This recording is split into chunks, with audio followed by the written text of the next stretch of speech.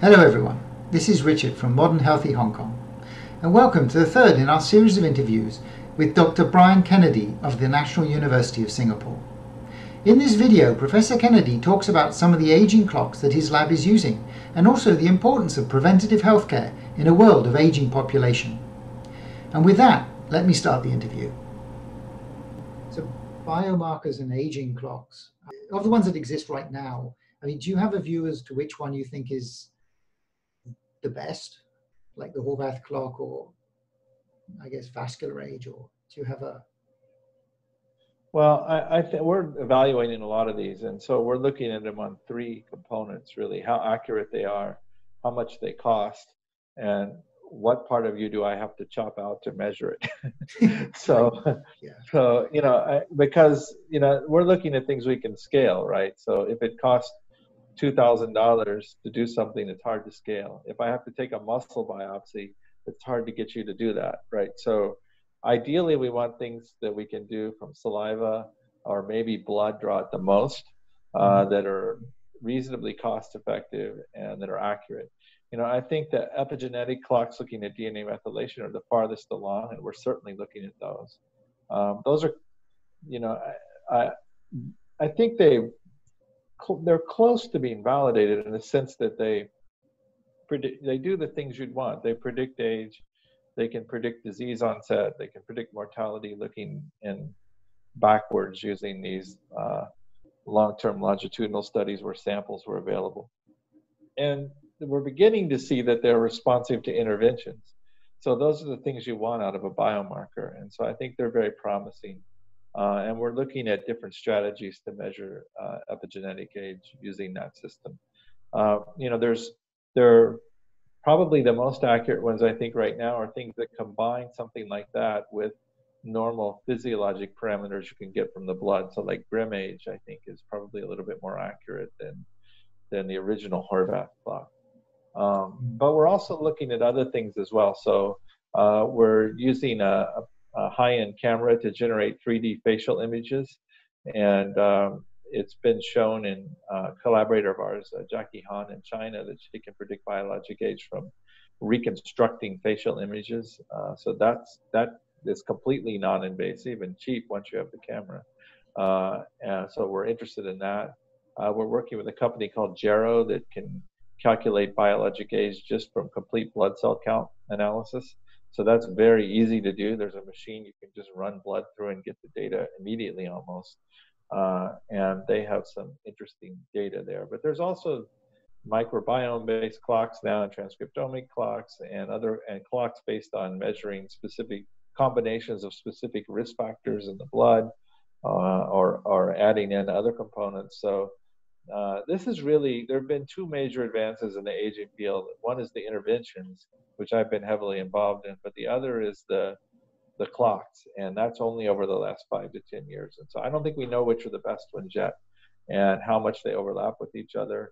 But I'm really excited because they really give us tools now to start to see if our interventions are working in humans.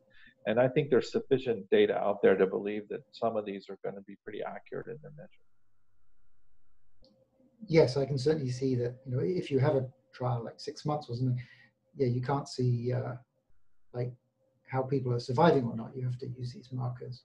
No, we can't do survival at all. And even if we look at disease prevention, like in TAME, that's a 3-year study with thousands of people. I mean, at multiple sites. So, it's just not cost effective to look at 10 or 15 different things and compare them if you have to do that kind of a study. Now, possibly to get the FDA to believe you, you end up at the end have to do that study, but at least by then we'll have a lot of data on a bunch of different interventions and be able to predict which one's most likely to work and how to measure it. And I think that's I don't want to enter into a $50 million study unless we can have a better feel that it's going to work than we have right now. I think metformin is worth doing because it's with NIRS studies.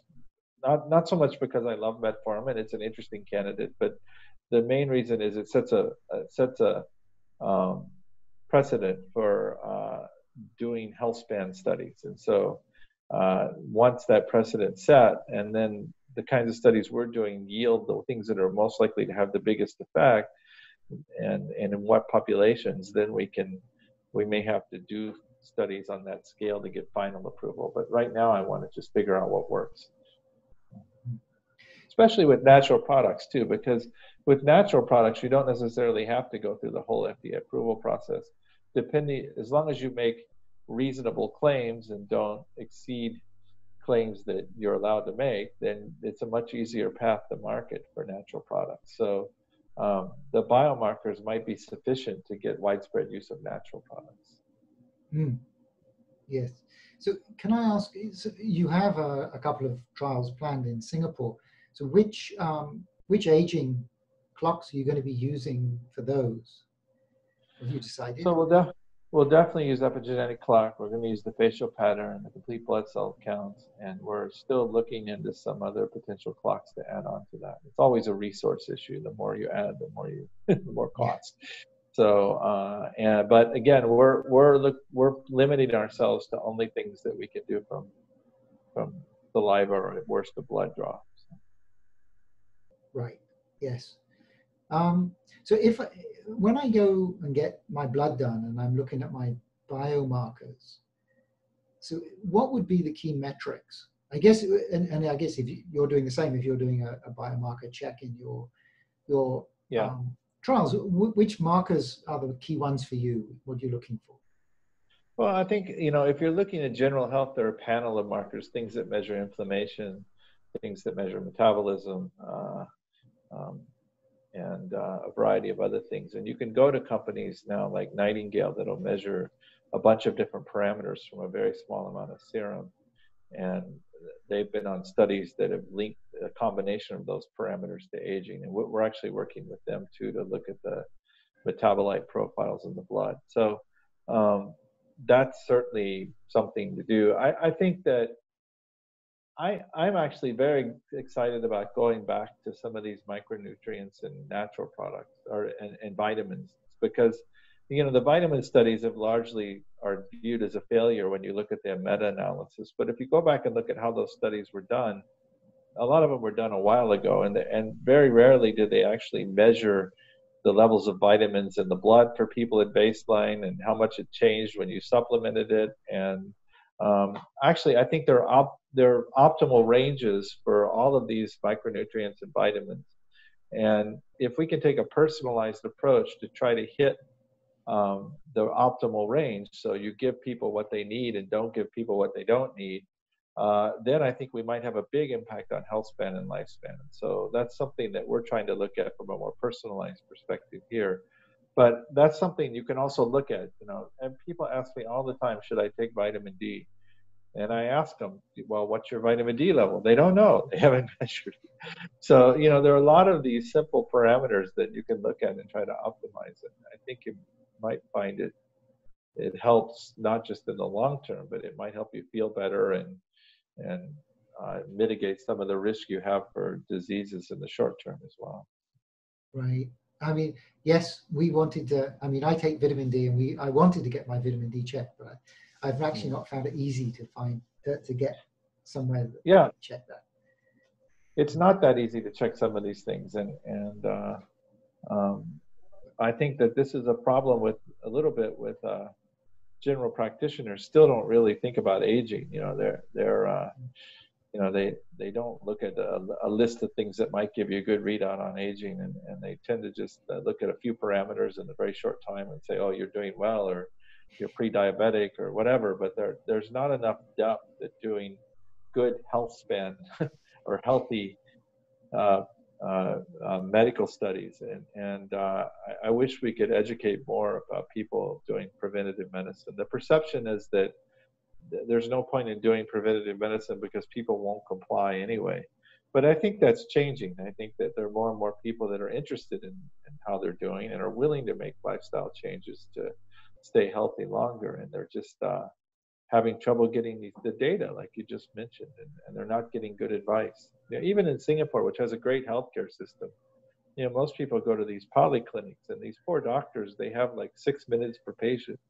And they're just all day long, they're running from one room to the next. If you have 6 minutes, you don't have time to talk about healthy lifestyles and look at the specific little risk factors that may be relevant 10 years from now. You're dealing with what's going on now and what needs to be done now, and then you're on to the next patient. And that's part of the problem. The primary care is just globally is just not really targeted toward healthy aging that much. Yes, the individual needs to take more control over it, really. But the data or the information that's available is difficult to find, and some of it contradictory, I must admit. Yeah, it is somewhat, and I get the sense that you spend an inordinate amount of time looking at these things too, which is great. And so you can make informed decisions, but most people don't have time for that. So we have to, or they don't have the inclination to do that, And so we need to find affordable strategies to inform people and give them interventions that are going to keep them healthy before they get sick. I mean, that's the only real solution to this problem. We can't just keep building hospitals and nursing homes. I think that it's not going to work economically to do that, and people don't want that. They want to be healthy. I don't want to get Alzheimer's and then get treated for it. I want to not get Alzheimer's. And we need to convince people that that's possible, or at least we can delay those things much later in life.